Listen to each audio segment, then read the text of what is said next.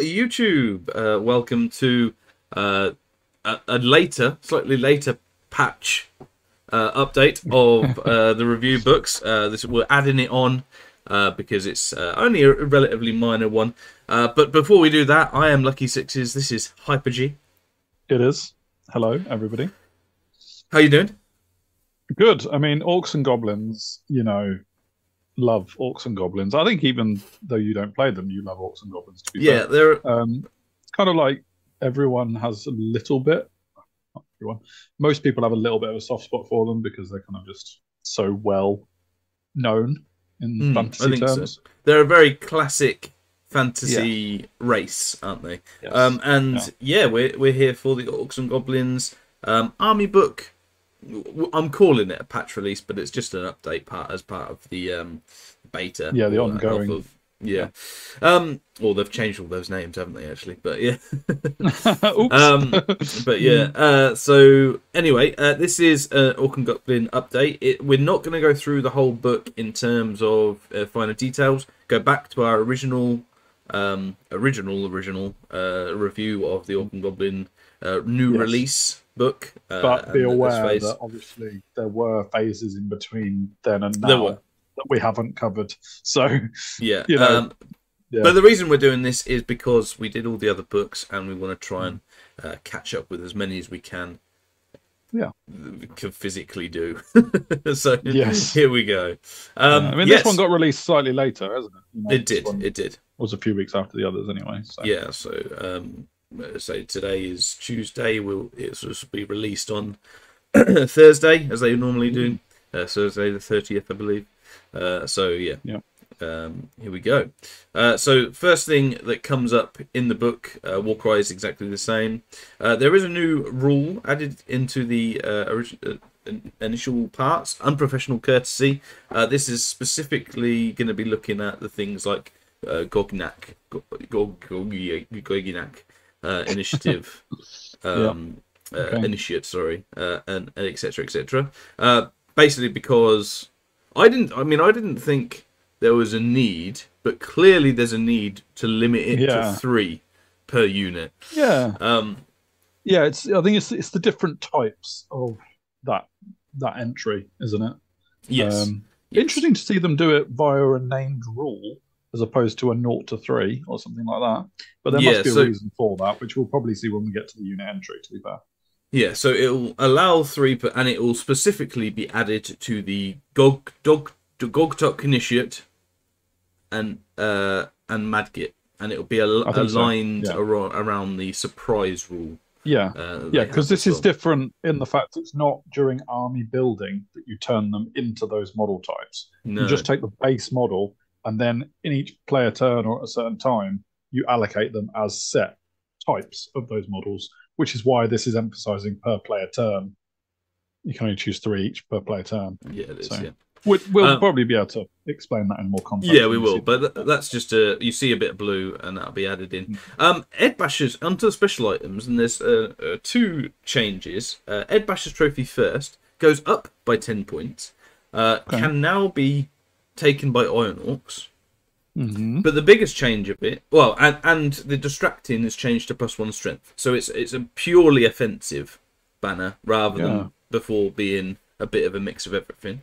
The biggest change is that it's before the battle and it's for the remainder of the battle, so it doesn't change each combat phase. So it's a little bit like the Dwarf Hold Guardians, except you're rolling a D3 for it instead of choosing it. Correct. Which immediately Orcs and Goblin players might. I mean, I've just made that comparison completely off the top of my head. But people are saying, why do I have to roll a D3 when everyone else gets to choose? Like the Exalted Herald, for example. He gets to choose as well. He gets to choose. The Veil Serpents have a thing where they get to choose. Yeah. It's quite a few. I think there's a few examples. This, you're having to pay 60 points and you might not get the one you want. But they're all useful. So they're all really good. I guess it depends who you're taking it on. Iron Orcs, I don't think will necessarily need the +1 strength, but it makes very useful with paired weapons. Super good. Yeah, absolutely. Although Lethal Strike was always good with that as well, and that's, I guess, so the fact it can be on Iron Orcs, a great plus. The strength to distracting, I kind of I'm not sure I like it, but I understand it because it's a change Aggression. to Orc aggression. pure aggression, which is fine. Yeah, I think so. So yeah, I wouldn't say I'm like a pro of it, but I do think it's fine. I've got no negative against it as well. Yeah. The 10 points up, I would have kept it the same personally. Yes, I for think so the as well. change, but maybe it's better that it's throughout everyone. Yeah. throughout the Although battle. you've got to also factor in core tax into that because it can be taken. Oh no, models with Ed Basher only, so not core. But yeah. But it can be Inox, so that makes Inox Yes. even better. Cool. The only other change is the Gogga Cauldron now, as it's called. It used to be Gogga Brew, now Okay. Gogga Cauldron. Okay, so Everything's instead of it exactly the being the same. liquid, it's a cauldron. You get it in. Yeah, sure. So yeah, otherwise all good. Then lastly, Ooh, baby. in the Nasher item, well, in the special items, sorry, In the is a Nasher Nasher items. item. The Nasher whistle, very, very, very good. We like this a Massively. lot. Everyone in the Orc and Goblin camp loves this. Yeah, use once only, maybe activated at the start of every player turn. Of any player turn, not every. I was going to say that contradicts right away. Until the end of the player turn, friendly Nashers within 18 inches gain maximized charge, battle focus, and frenzy. So That's a whole load of packed rules to add in for 35 points, isn't it? It is. I mean, the frenzy bit, I guess, arguably is a negative, but maximized and battle focus, that's pretty good. Yeah, I mean, frenzy is only a negative when you're not using a unit like you're probably using it.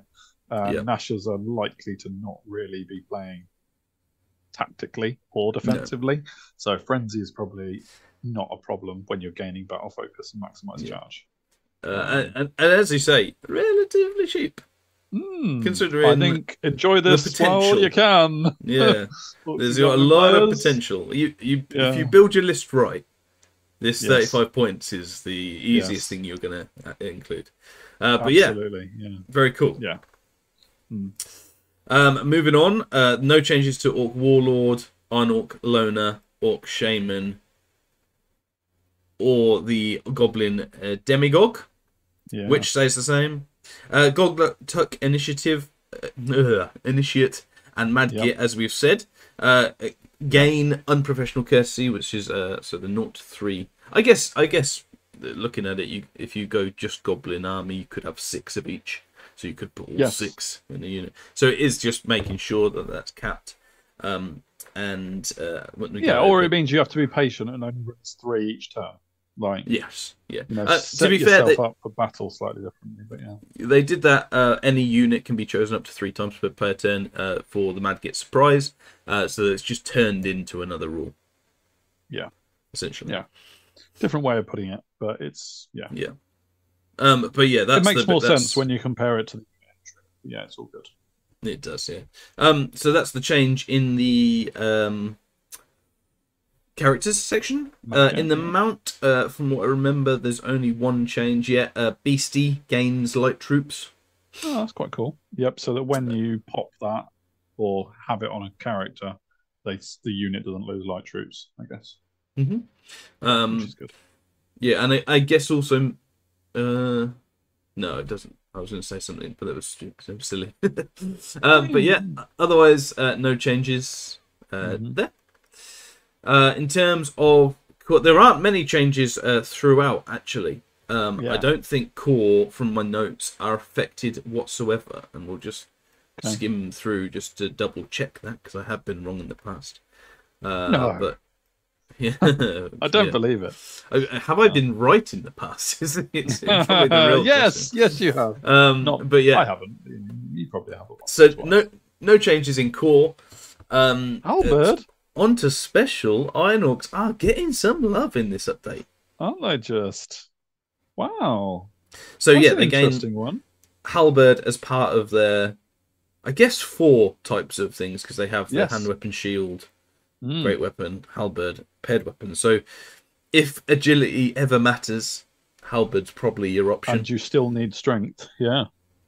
But obviously they could, with the banner, they could also be strength 6 with halberds, strength 7 with great weapons.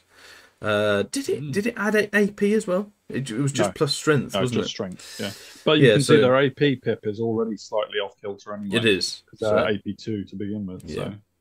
So So yeah, I think overall Iron Orcs, I think you're gonna see a unit. yes, These alongside the with 19 Nashers. different Nashers. Yeah.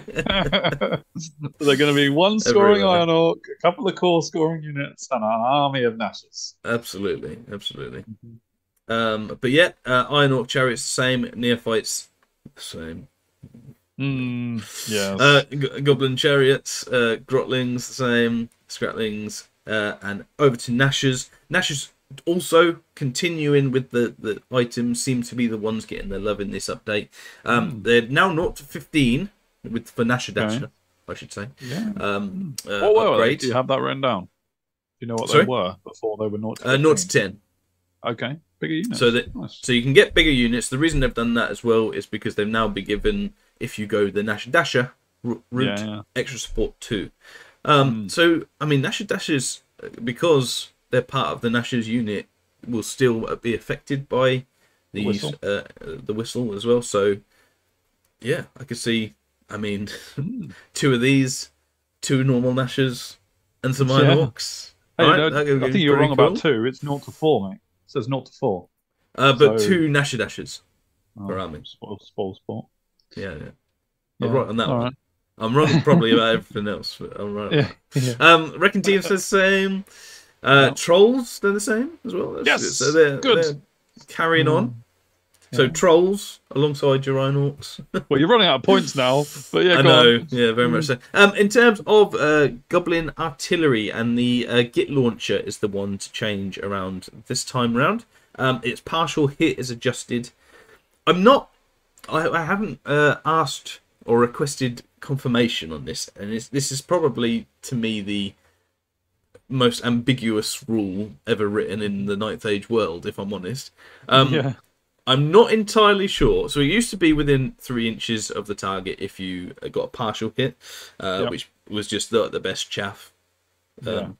Well, discouraging chaff, not really constant chaff, but yeah. No, yeah, sure. Deterrent. Yes, better word. One of the best deterrents for smallish, medium-ish units going in. But now it's still placed within 3 inches of the target, but says with as little of its base as possible inside the target's front arc. Now, I don't know, because the target could be a unit.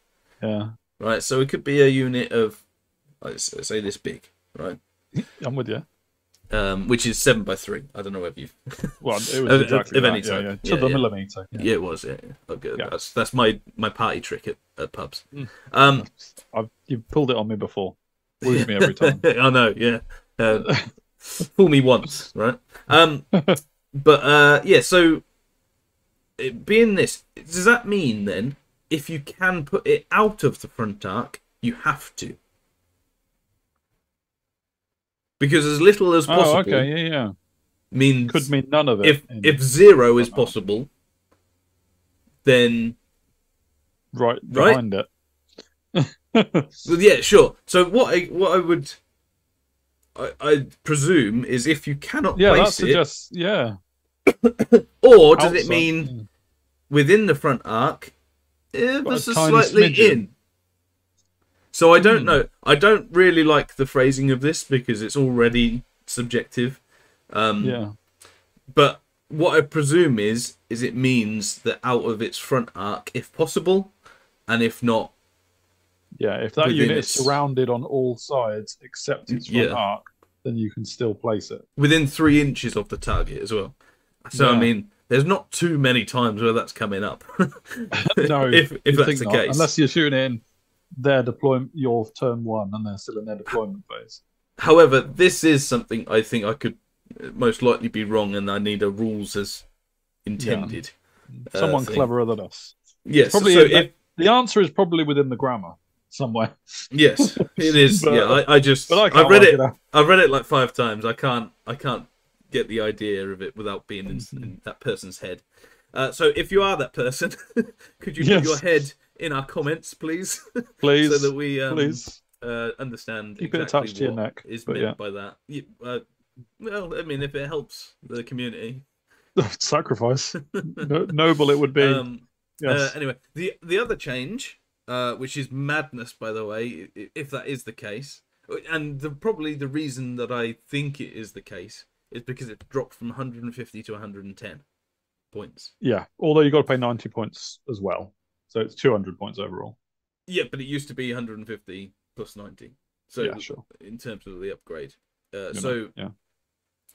So I think that makes sense to drop it by a load of points if now you can't put it in front of When you get units. a partial hit. Yeah. Yeah. That's my whole reasoning behind it, because otherwise, but yeah, if you are cleverer than I, which is I'm not gonna lie, 95% of the people watching this, put it in the comments, and let us know what you think, or what you know that rule is intended. Yes. Wonderful. Because you writ it. Yeah. Right. So yeah, Wrote Git launchers. Another rotated. Yeah. Rotten. Rotten. With a W. If you were the one that rotten it, then get involved. Giant says the same. It does. Guardian Behemoth, another one that's been chosen for the change. So originally, so the initial price goes to 290 from 300. It's a slight drop there. Good. One of the best things I think for this unit, immense bulk has been taken out of the choices and is now a separate choice completely. Excellent. Which means effectively you could have 3 choices from the 2 that you had before. Because immense bulk is its own thing. So basically, if you want a Gargantula, you can have it. And I'm pretty sure it's a better Gargantula than what traditionally there is. It'd be 7 HP, whereas I think it used to be 8. It's used to be 8 HP. Yeah. Res 6 and Strength 6 already. Yeah, it used to be Strength 5. Yeah. The old version. So yeah, it is better than the old one. Yeah, so that's stuck at 30 points for that. Yeah. In terms of the options, Slytherin Frame is still 10 points. Creeper Corley's gone down from 30 to 20. So the light, what's that, light troops one? Yeah, Creeper Corley's is listed earlier in the book, which does me every time I look at this. Yeah, for sure. I was just like, oh no, have they changed the name? Yeah, where's Creepy Corley's? Yeah, Scarred Carapace are the same, and Wicked Horns has gone up from 35 to 50. So that's the impact hits, which is fine. I think clearly one that Auto took. Because impact hits is pretty awesome. So yeah, overall, I think a positive change for the Guardian Behemoth. Definitely makes it more versatile, and some different options in terms of points. Anyway. Yes. Yeah. Sweet. The Great Green Idol has, I think, reverted. Green Tide rule. Rerolls to wound rolls of 1 with its melee attacks within 6, rather than not losing your rank bonus. Yeah. For being I mean, that is clearly more useful. Well, it means you build your army with lots of line formations and stick a green idol behind it and not worry. Whereas this is get in combat again. So it does push towards that. I didn't mind the rank bonus, not losing a rank bonus thing. I felt it gave them more of a feel to it, actually. Yeah, the Green Tide does fit better with that rule, essentially. But no, it's fine either way. I'd love to know in the comments, are there Orc Goblins players who've played it more than me, which is a lot of Orc Goblin players because I've hardly started yet. Are they thinking, oh, that's a shame, it was so good, now we've got to go back to this horrible rule, which I don't think is a horrible rule, but is it disappointing to lose it? No, I don't think it's right. I actually think it's probably better mechanically, because it applies to everyone. Yeah, and I think it's less likely that you're going to surprise your opponent, because during a big round of combat, both players will be working out the combat res as it goes to some extent. And then if you've forgotten that the opponent has got their rank bonus and it happens at the end when you're counting up, that's a bit like, oh. Yeah, I guess having rank bonus on those is another example of those rules where you go. You have to explain to people. This is a rule, except for when this when they neared Great Grider so Needles. Yeah, I guess it is less complex in Yeah. that regard for sure. Yeah. But yeah, that I think, just looking at my notes very quickly, I think wraps up. Yep. I'll look at my notes as well. Yep, Yep. we're clear. And if we go over to the change log, this will take all of them, just so you know. And obviously, you Hyper-G, 2024 is the Year of the Orc. I Year of really the hope Orc, so. baby. Yeah, So, absolutely. And so as Ashes. well, and Trolls. so And as Guardian well as your Behemoths are definitely not against thoughts, us. yeah. So, as well as your thoughts on this specific patch update, in the comments, and obviously those rules, especially aligned with Git Launcher, let us know what you think Hyper-G should be looking out for. What has in the last few changes, what has become a really good option. Give us some different list building options, things to think about, and I'm sure he'll be looking and very grateful. Yeah, absolutely. And we'll be taking some of those opinions to heart. No, maybe not. Yeah. But yeah, for 2024. Absolutely. And I mean, not this video will likely come out around the same time that both you and I play Orcs and Goblins, in fact, at Stockport. So I won't say any more about that for obvious reasons, because, go watch those reports. Yep. But it'll give you a good little, it's a bit of an Orc and Goblin week kind of thing. So yeah, go enjoy those. And definitely give comments on whatever the topic is. We love reading and we love responding to it. Yeah, absolutely. But if you're not busy for the rest of the time, go check out all our other patches, army battle book reviews, battle book reviews, yes, especially the Empire one, because we put a lot of effort into Empire. More than we ever have before. It's a definitely accurate statement. Yes. So yes, go check that out. Go check all the others out. Go check our battle reports out, which are our bread and butter. And also go check out us on Facebook, Twitter, Patreon, the forum, and of course right here on YouTube. Like, share, subscribe, etc. That's it. You've run out of your list. Yeah, there's nothing more to say. Just sign us off, Lucky Sixes. All right. Well, thank you very much for watching. We appreciate your time. Until next time, see you.